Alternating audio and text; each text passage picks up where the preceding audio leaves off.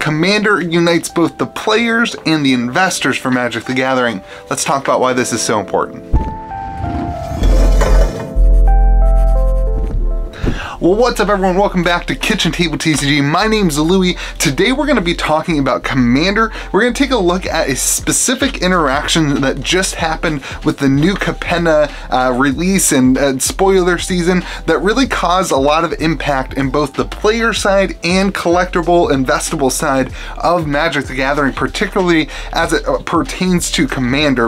I thought this was a really cool interaction. The other day I was actually thinking to myself, why is it that I love Commander so much? Like, well, I think I was having a conversation with Josh or something from Hometown TCG, and I was just like, why is it that I gravitate towards Commander? And I think the reason is it hits both of the things that I love so much right on the head. It is a format that is so much fun to play casually at the kitchen table. I have a play group. We get together probably 3 weeks a month. We play Commander for 4 or 5 hours late into the night. It's a good time. It's a lot of fun casually. I don't play like, you know, competitive EDH or anything like that. I just play casually with my friends, and that is a blast. And it's a great way to experience a game around the kitchen table. But then the other side of Commander is that you can use all these cards and that it goes in the big, robust history of Magic the Gathering. And this causes things like what we're about to talk about to happen, and spikes to happen in the market, which I love as a collector and investor. I love trying to figure it out, and I love trying to speculate on it, and it's a lot of fun to hop into that world too. And when those worlds collide, you get Commander. I think this is a great interaction. So today we're going to look at a card that was just spoiled of new Capenna. This is the card is called the Beamtown Bullies, and the image that you're going to see is kind of blurry. This is the only image that's available, but here's what it says. It's got vigilance and haste. This is a creature, legendary creature, of course. Target opponent whose turn it is, put target non-legendary creature from your graveyard onto the battlefield under your control. It gains haste. Goad it at the beginning of the next end step. Exile it. So goad is, you know, forces the other people to attack. But this is something that just completely set off a particular Rise of the Eldrazi card called Hellcarver Demon. And Hellcarver Demon was always a $1 card. It was always super cheap. From the very first moment it was printed, all the way for the last, whatever it is, 10 years, it has always been a $1 card. But this new Commander from New Capenna has shot that price of that card up to around $20 on TCG Player for like a near mint copy. I think moderate play at the time of this recording is like 16 bucks. But it's really cool because Hellcarver Demon itself is not a great card, but its interaction with this new Commander has basically spiked the price in it and caused it to all of a sudden have value. These old cards that never had any value, because of new interactions, because of new cards that come out, now have value. If you want to get really into it, basically you get to reanimate Hellcarver Demon, and you can make your opponent sacrifice all the permanents and discard their hands. In Commander, obviously that's going to be a really great strategy for utilizing and destroying your opponent. So here's the point of this video. You have this interaction that happens, and this is what I think. I think that Commander unites players and investors, collectors, speculators in this perfect way that every TCG needs to realize and utilize.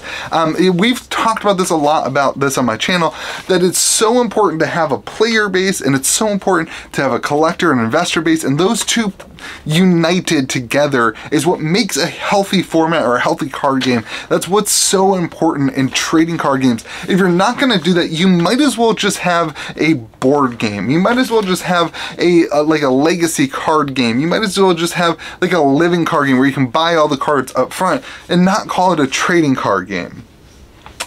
What this does, in my opinion, is that it builds excitement for new sets for both parties. When you have a format like Commander, you are setting up your company, you're setting up your business to have some excitement when a new set comes out from all parties involved. It's not just what is the meta game in the most competitive format, it's also like how do these cards interact with this deep, bottomless pit of card pools and things like that. And I get it, Magic is really unique. It's been around for 30 years. years. It's very unique for this thing, but I think that as new TCG companies come out, they need to be creating elements that go backwards in their repertoire of cards and affect things that maybe didn't have a use in the past.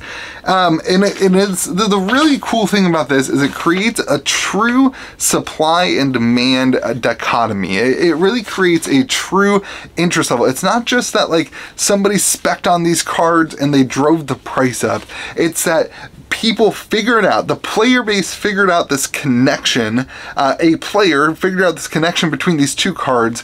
They, as soon as this card spoiled, they got online, they looked it up, they found this card that is really broken with it, and then they started buying those, and then the market caught on to it, and other people shared it, other people found out about it, and now all of a sudden you have a valuable card that didn't used to have value, and now it does. And so now people are going back in their collections, and they're looking for this demon card, and they're, you know, they're going to their LGS, and they're looking through the bulk bin, they're looking through the bulk binders. It creates an excitement, and it creates a an attachment to this new set that I think is really special. I think it's really important, and I think that when you look at Commander, oftentimes you look at just it in a vacuum of the gameplay. You look at it as just a is Commander fun? Is it? It's the casual format. You know, sometimes you hear me complain that Commander, like they print specific to Commander cards. I still don't love that, but what I do love is that it unites these two groups that are interactive